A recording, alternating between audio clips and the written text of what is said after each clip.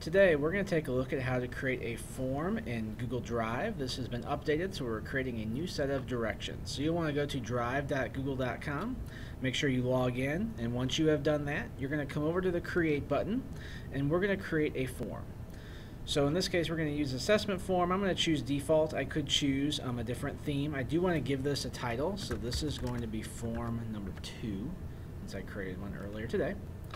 So there we see that title. If we did want to change that, we could go ahead and do that here. In our form description, this might be a good place if we want to give directions to our students. And so when we have our first question already laid out for us, I'm just going to keep it generic. Question 1 is ... We can put in any sort of help text that we want to.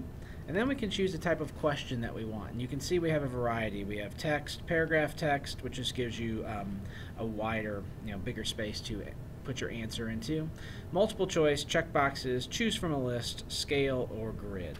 I'm going to go ahead and choose paragraph text. This is really good if you want something that's a short answer, or if you just want something that's numeric, or you want students to write out a formula, anything like that. So we go ahead and we entered our data. We can require this if we want to.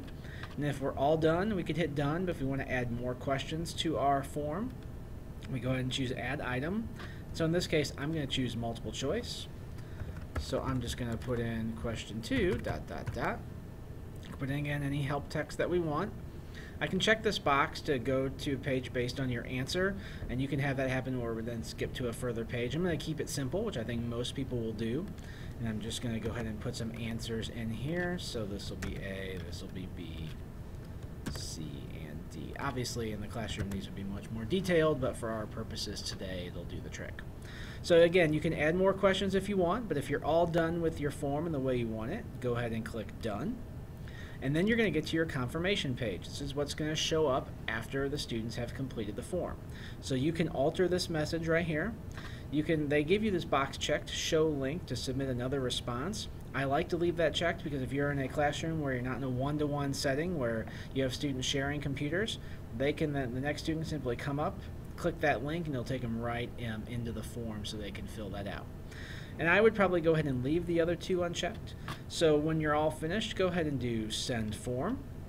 And so this is where you're going to be able to now grab the link. So if you wanted to copy and paste that onto a blog or onto your website, you could do that.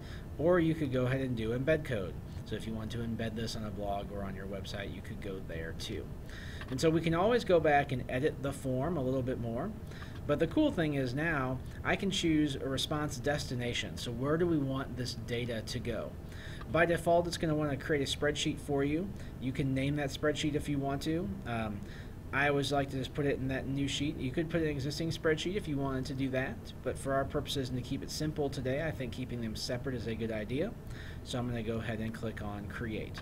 So now we're all done with our form. I'm going to go ahead, I'm going to bounce back into our Drive and just show you an example of, here is one where for there's form number 2, all of our responses show up here. That's going to be blank. Now I'm going to bring up one here. This is all of our responses to form 1. So you can see here I had 4 students respond. They kind of put their answers in. So as a teacher, I can very quickly see what is happening, as far as my students are understanding the concept. So we'll record all that data there, but the cool thing is now if I go back to my original form 1, and this is new in the update, I can actually go to a summary of responses. And now I can just really quickly, not even in that spreadsheet form, kind of see how my students responded. So it makes it really quick and easy to go ahead and get quick data that I can then use in my classroom. So that was just a quick rundown of some basic ways to use the Google form. And if you have further questions, please let me know.